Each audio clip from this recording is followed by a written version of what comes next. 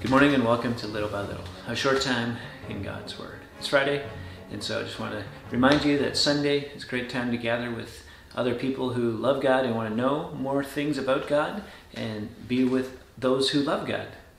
8:30 and 10:30 in Port Angeles, Washington, 120 West 8th Street, Calvary Chapel, Port Angeles. If you can't make it in person, you can find us online at 10:30 p.m.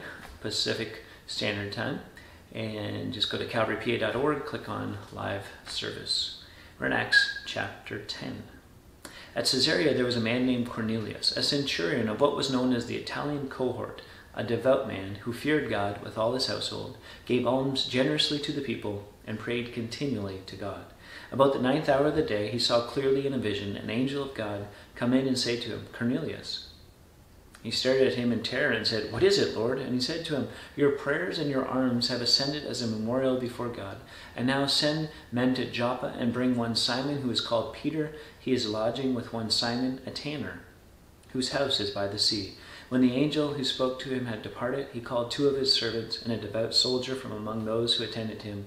And having related everything to them, he sent them to Joppa. The next day, as they were on their journey and approaching the city, Peter went up on the housetop about the 6th hour to pray. And he became hungry and wanted something to eat. But while they were preparing it, he fell into a trance and saw the heavens opened and something like a great sheet descending, being let down by its 4 corners upon the earth.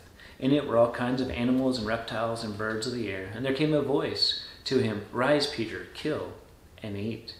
And Peter said, "By no means, Lord, for I have never eaten anything that is common or unclean." And the voice came to him again a second time, "What God has made clean, do not call common."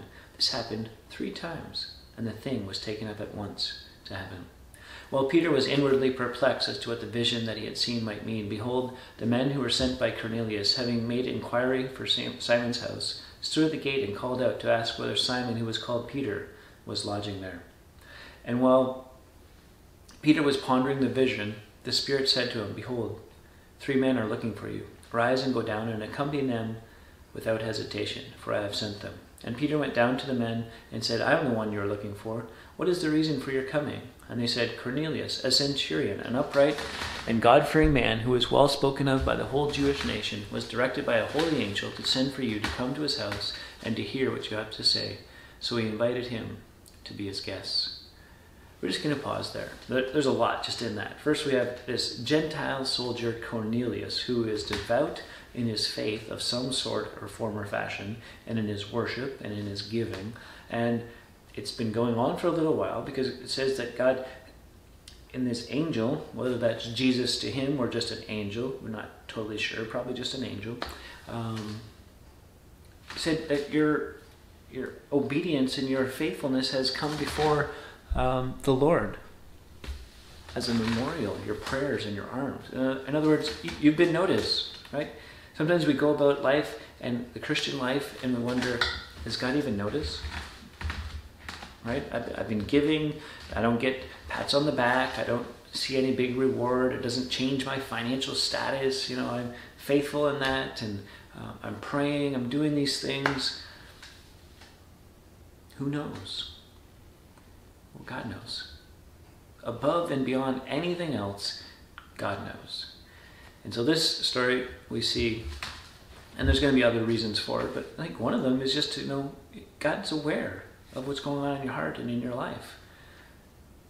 What you're praying about, what you're interceding for others about, the things on your mind. God's concerned about those things. And so for this Cornelius, God's demonstrating to him that he knows, he cares, he understands, and he's got a plan. And so he tells him to send for Peter.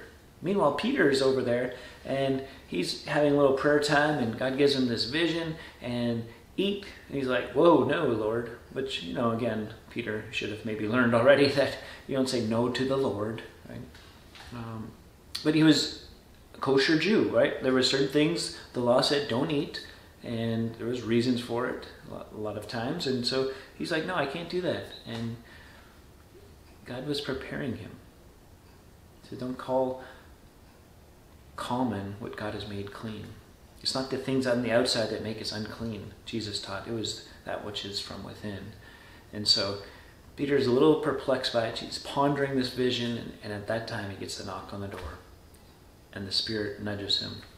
There's some men here. You're to go with them. And so he's ready. He's willing.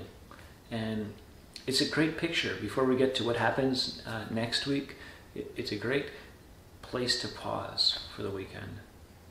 As we think about Cornelius, a devout Gentile, going to be meeting up with Simon Peter, a devout Jew who had been with Jesus. Until next time, on Little by Little.